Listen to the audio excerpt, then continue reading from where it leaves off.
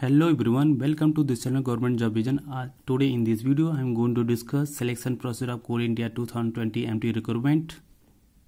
आपका एक selection procedure क्या होगा स्टेप बाय स्टेप देखेंगे। आपका इसमें यहाँ पे वेटिंग लिस्ट की क्या प्रोसीजर होगी, पूरा डिटेल आपको वेटिंग लिस्ट का प्रोसीजर आपका बहुत ही इंपॉर्टेंट है, उसको देखना बहुत ज़रूरी है। आपको उसको ज़रूर देखिएगा क्योंकि इसमें आपका वेटिंग लिस्ट का क्या सिस्टम है वो आपको जानना बहुत ज़रूरी है। तो ये सब चीज़ें हम डिटेल वाइज आपको स्टेप बाय स्टेप समझाएंगे। उससे पहले कुछ इंपॉर्टेंट बातें आपसे उससे पहले कुछ आपको इससे इंपॉर्टेंट बातें शेयर करनी थी। देखिए, मैं आपको वीडियो डेली वाइज प्रोवाइड नहीं कर पाता हूँ, उसके पीछे कुछ ना कुछ इंपॉर्टेंट रीजन होता है। उसके आपको मैं इस वीडियो में आपको यही सब आपको ये बता देता हूँ। देखिए, मेरा वर्क प्रेशर होता है, जॉब के साथ हमको क्या क्या अलग चीज़ें और भी करनी पड़ती है।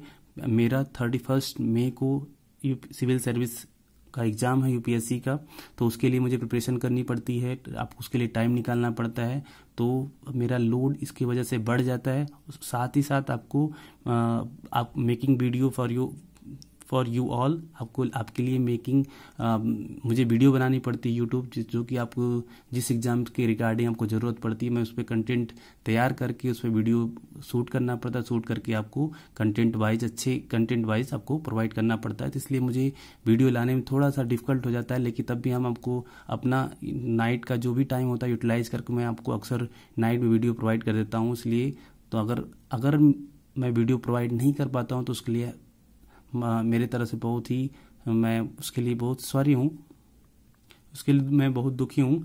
बस मुझे बहुत सारा वर्क करना पड़ता है, इसलिए मैं आपको ज़्यादा वीडियो प्रोवाइड नहीं कर पाता हूँ। लेकिन मेरी कोशिश पूरी होती है कि मैं आपके एग्जाम्स के साथ जो भी ज़्यादा रिक्वायरमेंट होती है आपकी वीडियो की, मैं उसको तैयार कर पाऊँ। आपके बहुत सारे कमेंट आते हैं कि इस पर वीडियो बनाइए, इस पर वीडियो बनना चाहिए, इस पर वीडियो आपके क्वेरीज को उसके साथ वीडियो क्लियर करनी पड़ती है।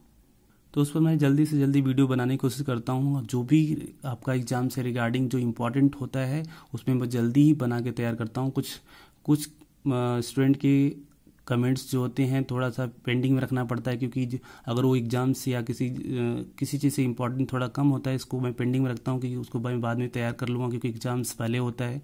इसलिए मैं तो आपको इस बात से बुरा नहीं मानना कि आपने सजेशन दिया, आप वीडियो मैंने तैयार नहीं कर पाया हूँ, तो इससे आपको बुरा नहीं मानिएगा। और आप मैं ज़रूर उस वीडियो पर मैं उस पर अगर इम्पोर्टेंट है मैं ज़रूर उस पर काम करूँगा, भले ही मुझे थोड़ा टाइम लगे तो क्या हुआ, ठीक है। अगर हाँ, मैं आपके लिए इतना मेहनत करता हूँ, अगर सपोज करिए मैं कोई कंटेंट आपको सही नहीं दे पाया जल्दीबाजी में, तो आपको इस वीडियो को ज़रूर लाइक कीजिएगा, जिससे मुझे एक मोटिवेशन मिलता है कि मैं आपको वीडियो कंटेंट जो दे रहा हूँ आपको पसंद आ रही है। तो एक मुझे पॉजिटिवनेस मिलती है, जिससे मैं आपको उसके लिए कार्यरत होकर इसमें वर्क करके आपको वीडियो प्रोवाइड करता हूँ। उसके साथ साथ मैं आपका जो रिप्लाई जो भी आता है, कमेंट आता है, मैं सभी लोगों के कमेंट को रीड करके उसको जो भी क्वेरीज होता है उसको क्लियर करने की कोशिश करता हूँ, उसको रिप्लाई करता हूँ। तो इसलिए मुझे भी इसमें भी टाइम लगता है, तब भी मैं आपको सभी लोगों के कमेंट्स को रीड करके रिप्लाई ज़रूर ही करता हूँ। तो आप किसी बात का बुरा मत माने, और अगर कोई कंटेंट बुरा भी जाता है तो उस वीडियो को ज़रूर लाइक कीजिएगा और मुझे एक मोटिवेशन ज़रूर देते रहिए, क्योंकि आपको मैं हमेशा हेल्प करने के लिए ही वीडियो बनाता हूं, जिससे आपको सही गाइडेंस, सही आपको मोटिवेशन मिले और आप एग्ज़ाम के लिए अपना 100% एफर्ट दे पाएँ। मैं चाहता हूँ कि आप लोग भी जिस एग्ज़ाम की तैयारी कर रहे हैं उसमें आपको सक्सेस मिले। हाँ, अगर आप यूपीएससी की रिलेटेड कोई एग्ज़ाम, यूपीएससी सिविल सर्विस से रिलेटेड कोई आपको इन्फॉर्मेशन चाहिए तो आप मुझसे पूछ सकते हैं प्रिपरेशन की रिगार्डिंग। अगर आपको कोई जानकारी नहीं है यूपीएससी की तो आप मुझसे पूछ सकते हैं, मैं इस पर ज़रूर आपको हेल्प करूँगा। जो भी मुझसे बन सकता है उसके रिगार्डिंग है, आपको कैसे तैयारी करना चाहिए, कुछ भी जो भी आपकी क्वेरीज है आप मुझे कमेंट बॉक्स ज़रूर पूछिए, मैं उस पर ज़रूर आपको रिप्लाई दूँगा।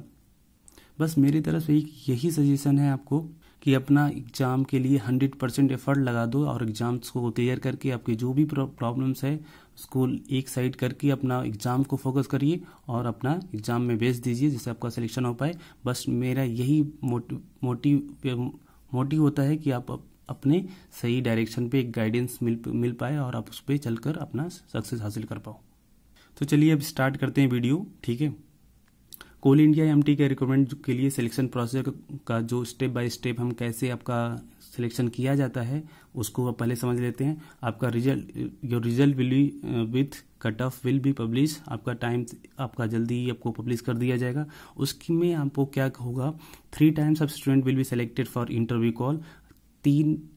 एक सीट के लिए 3 बच्चों के लिए आपको इंटरव्यू के लिए कॉल किया जाएगा, तो आपको इंटरव्यू के लिए जाना होगा।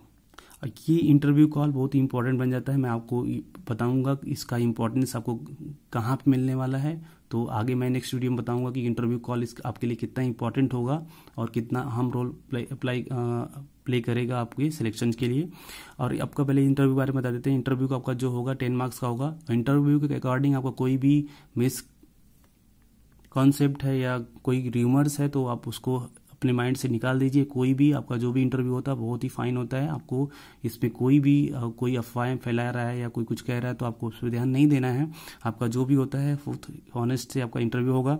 आपको इंटरव्यू के लिए तैयारी करनी चाहिए क्योंकि बहुत ही मेजर रोल प्ले करेगा आपका ये मार्क्स, तो इस पर आपको ध्यान देना है, आपको प्रिपेयर करना है। आगे देखते हैं आपका जब इंटरव्यू हो जाएगा उसके बाद आपको क्या करना पड़ता है। आपका उसके बाद लिस्ट आता है, list of selected candidate will भी पब्लिश हो जाती है। आपकी जो उसमें जितने भी सीट होती है उन पे जो भी बच्चे एलिजिबल हो जाते हैं उनकी लिस्ट निकलती है। इसमें आपके मार्क्स नहीं शो करेंगे, वल्कि आपका नाम में लिस्ट में आपका नाम आएगा और आपको आगे के लिए स्टेप के लिए फॉरवर्ड कर दिया जाता है। अगला आपका जो स्टेप होता है मेडिकल डॉक्यूमेंट होता है। अब मेडिकल डॉक्यूमेंट में आपको लिस्ट प्रोवाइड कर दी जाती है कि आपको ये मेडिकल डॉक्यूमेंट के लिए आपको तैयार करना है डॉक्टर के सहमति से। तो आपको ये योर सेल्फ मतलब आपको खुद ही करना पड़ेगा इस चीज़ को। आपको ये नहीं होगा कि आप मेडिकल के लिए जाओगे वहाँ पे एक डॉक्टर होगा या आपका मेडिकल लेगा, ऐसा कुछ नहीं। आपको सब अपने आप तैयार कराना पड़ेगा। तैयार करके लीगल डॉक्यूमेंट आपको लेके दिए हुए डेट पे जाना पड़ेगा, दिए हुए स्थान पे, ठीक है।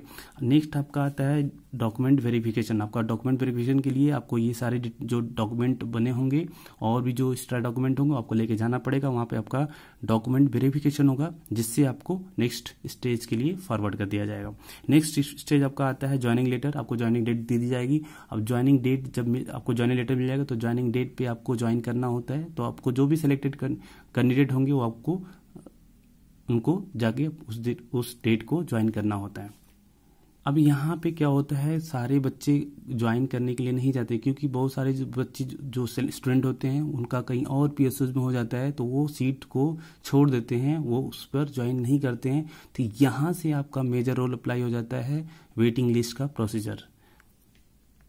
अब वेटिंग लिस्ट का प्रोसीजर क्या है, देखिए 2 टाइम्स वेटिंग लिस्ट आपका लिस्ट पब्लिश की जाएगी, ठीक है। क्योंकि लास्ट टाइम जो हुआ था, लास्ट टाइम 2 टाइम्स ही निकला था। वो डिपेंड करता है नंबर ऑफ सीट कितने वैकेंट रहते हैं।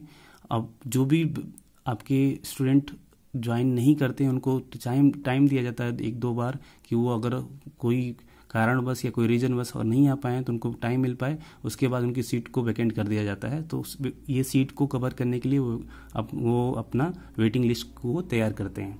तो वेटिंग लिस्ट 2 टाइम्स निकला था लास्ट टाइम, जिसमें लगभग सभी जो भी इंटरव्यू कॉल के लिए बच्चे आए थे उनका सिलेक्शन हुआ था। मेरे एक साथ का जो स्टूडेंट था, मेरा फ्रेंड था, उसका सेकेंड टाइम में उसका सिलेक्शन हुआ था। तो अगर आपके इंटरव्यू कॉल आ रही है तो आपको 80 to 90% सोच के चलना है कि आपका सिलेक्शन के लिए नाम जरूर आएगा। तो आप हमेशा आपको मोटिवेटेड रहना है और अपना अगला प्रिपरेशन करते रहना है। अब देखिए वेटिंग लिस्ट को कैसे तैयार किया जाता है उसको देख लेते हैं। वेटिंग लिस्ट आपका जो होगा थोड़ा सा, जैसे आपका फर्स्ट टाइम जब आपका लिस्ट आती है तो उसमें कट ऑफ को हाई कर देते हैं, मतलब लिस्ट शो नहीं करेंगे और उनको जो भी स्टूडेंट होंगे 1 टाइम्स आपको ले लिया जाता है। जब सेकेंड लिस्ट आपकी आती है, फर्स्ट लिस्ट वेटिंग लिस्ट आएगी आपकी, तो कट ऑफ को डाउन करेंगे और जितने भी रिक्वायरमेंट ऑफ स्टूडेंट होते हैं उनको सिलेक्ट कर दिया जाता है और लिस्ट पब्लिश कर दी जाती है। उनको आगे अगले स्टेज ज्वाइनिंग के लिए भेज दिया जाता है। जब उस पर भी वैकेंट हो जाता है तो आपका सेकेंड लिस्ट तैयार की जाती है। Only those student will be in waiting list who attend the interview call. अगर आपने इंटरव्यू कॉल अटेंड किया है तो इसका मतलब आपके पास 80 to 90% चांस बन जाता है कि आपके पास चांसेस जरूर होंगे आपके वेटिंग लिस्ट में आने की, लिस्ट में, सिलेक्टेड लिस्ट में आने की। तो फ्रेंड्स ये थे आपके सिलेक्शन प्रोसीजर, आपको कोल इंडिया कैसे प्रोसेस काम करता है सिलेक्शन का, उसके बारे में। अगर आपको भी कोई आपके पास कोई रिक्वायरीज और कोई कमेंट्स हो तो आप मुझे कमेंट बॉक्स में पूछ सकते हैं, अगर आपको कोई प्रॉब्लम है तो रिगार्डिंग कोल इंडिया। अगर आपको कोई सजेशन मुझे देना है तो आप कमेंट बॉक्स में दे सकते हैं, और मैं आपको कोल इंडिया का जो एक्सपेक्टेड कट ऑफ है मैंने आपको प्रोवाइड कर दिया। अगर आपको मैच करना है तो उस वीडियो को जरूर देख लीजिए। मैं उस वीडियो को लिंक में आपको आई कार्ड में और लास्ट के में आपको वीडियो प्रोवाइड कर दूंगा, वहाँ से चेक कर सकते, या तो आप डिस्क्रिप्शन बॉक्स में आपको मैं प्रोवाइड कर दूँ, वहाँ से आपको चेक कर सकते हैं आपका मार्क्स क्या है, कितने मार्क्स में आपका कट ऑफ जाएगा। जो भी है मैं उसमें पूरा डिटेल वोटिंग वाइज करा दिया हूँ, तो वहाँ पे एक अप्रॉक्स वही कट ऑफ रहने के चांसेज है आपको, तो वहाँ से आप मैच कर सकते हैं। और कोई आपको पास डाउट हो तो मुझे कमेंट में ज़रूर पूछिए, और इस वीडियो को जरूर लाइक कीजिए। अगर आपको पसंद आएगा तो इस वीडियो को जरूर लाइक कीजिएगा, शेयर कीजिएगा, और इस चैनल गवर्नमेंट जॉब विजन को जरूर सब्सक्राइब करिएगा।